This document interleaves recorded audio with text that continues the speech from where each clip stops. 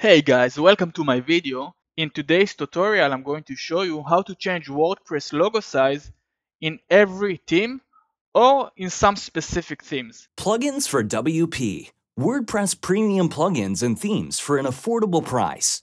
In the first method we are going to use a CSS rule, and this way we can fit every theme. So what we need to do right now, go to your WordPress website, right click anywhere and click on inspect. Click on the element highlighter and hover your mouse over the element, which is the logo that you would like to change. Here we can see the element size and the element class. We will need to use them in a second. Click on customize, and in the customization screen click on additional CSS. Here we will need to type in our CSS rule. So type in your element class first. In our case it's image.custom-logo, and in the square brackets type in max width 200 pixel. We saw that it's 455 pixels, but I want to make it smaller, that's why I typed in 200 pixel. In our blog post you can find the code. If you don't want to type it in, just copy it from the written blog post. You have it in the link in the description down below, so you can just paste it instead of just typing it. Again, you can type in any number you want there, but you will need to change the class to your custom class that you have. So make sure to inspect the element first before just pasting the code. After refreshing the page, we can see our new size logo, which is perfectly fine.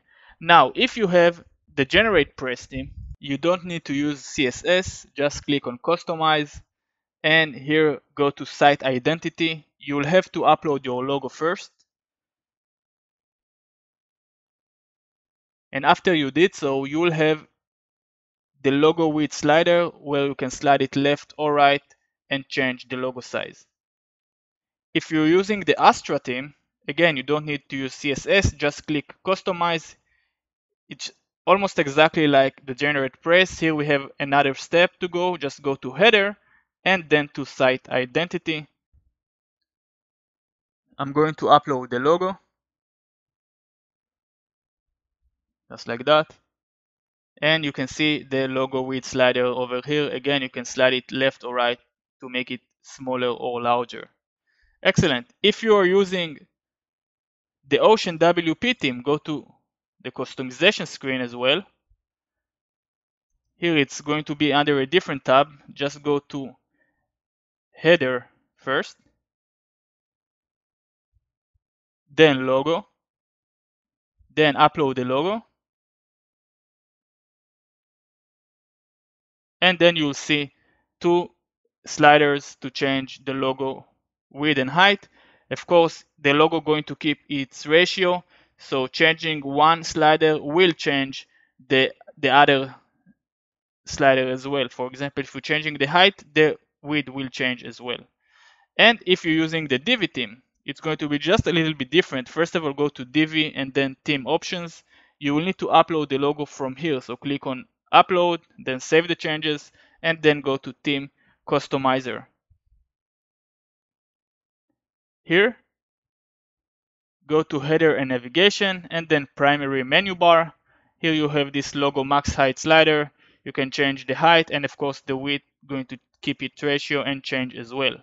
And if you're using the Elementor page builder, you will need to choose edit with Elementor on the section or the template or the page that you would like to edit.